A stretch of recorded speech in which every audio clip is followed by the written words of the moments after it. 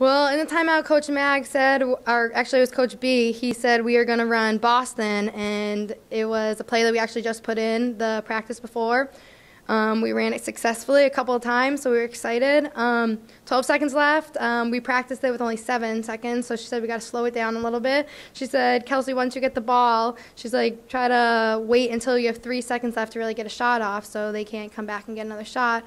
We went over it a few times, and every time we had Kelsey run it for the last shot. And we ran it so many times that I just made her make sure she made the shot a few times.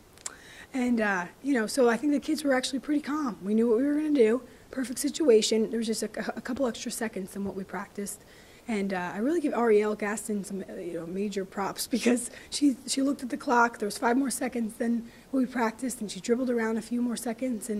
But, I mean, that shot Kelsey hit was a really tough shot. I mean, the kid was right in her face. She was fading away. But, hey, Kelsey Hogan has won so many games. I mean, I know I've only been here for 3 years, but the amount of games that she's won at the buzzer already, she's just such an amazing little player. I got the pass from Arielle. I saw there's I think maybe 5 or something, so I crossed over, looked at Coach Mags on the bench, and there was 3.5, and she goes, you got to go, you got to go. And I tried taking the best shot that I could, and I can't even believe that it went in. It was unbelievable. And she said, Coach, you didn't seem that excited, really. All the kids are. I said, yeah, Kelsey, I don't know. You've hit so many of those. I just kind of take it for granted, I guess.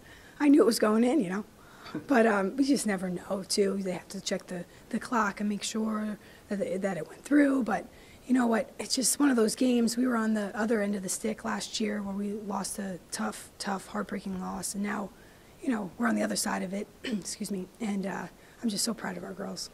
It was the best feeling ever. Like I could feel like it was going in, and then once I saw it go right through the nets, I just broke down. I love this team so much, and we deserve to go and give Albany a run for their money again, and I'm so excited for that game. So it was very emotional for me, definitely.